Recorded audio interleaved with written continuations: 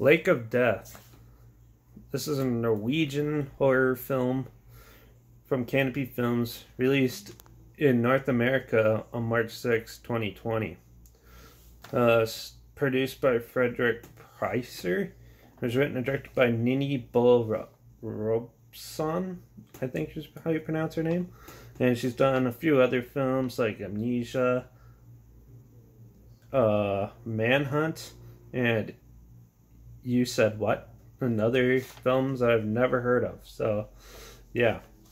This Lake of Death basically is the story of 5 groups of friends who go stay at a cabin in the woods. Big shocker. And where there's a catch though. At this lake is where one of the girl's brothers drowned. So it's her trying to face reality, move on from it. But then she has premonitions of his death, and other weird things are happening to people in the cabin.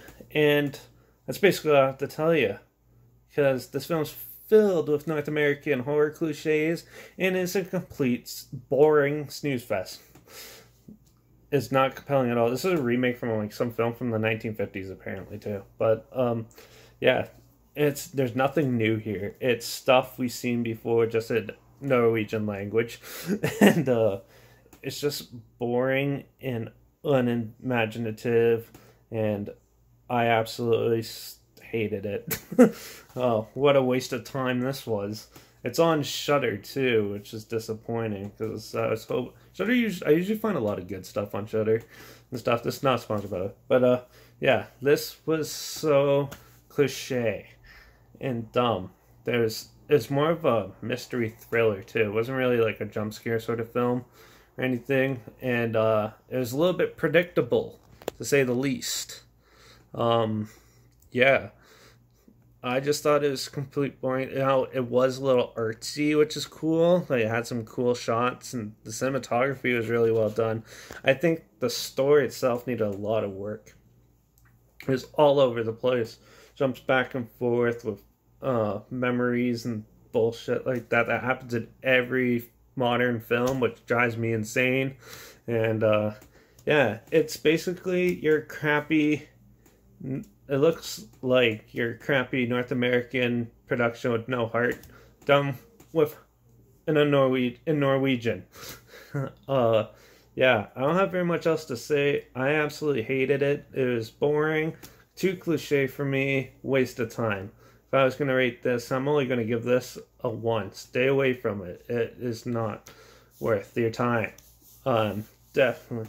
I'll link a trailer down below if you really want to see it. And if you really want to see what I'm talking about, maybe you might love it. I don't know. It's on Shudder, so check it out if you really want to. But I wouldn't. So, Lake of Death, 1. I just don't want to talk about it now. So, that's that. What a disappointment. And, yeah. Trailer's linked down below if you really want to check it out. My Instagram's linked down below, where I post clips of usually a lot of good movies that I'm going to review in the future on my story. So make sure you follow me there. I also post some other weird pictures and stuff on there, so if you really want to see those. Yeah. Yeah, like this video, share it if you really want to, subscribe, because you never know what the hell I'm going to talk about next. Usually it's about better stuff, so yeah. Oh yeah, by the way, this film is better than Cabin Fever 2. That's still the worst in the ranking so far. Yeah.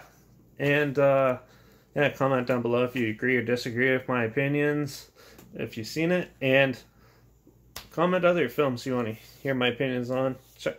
Comment those down below too. I'll try my hardest to get them as soon as I can. But now it's time for a little break.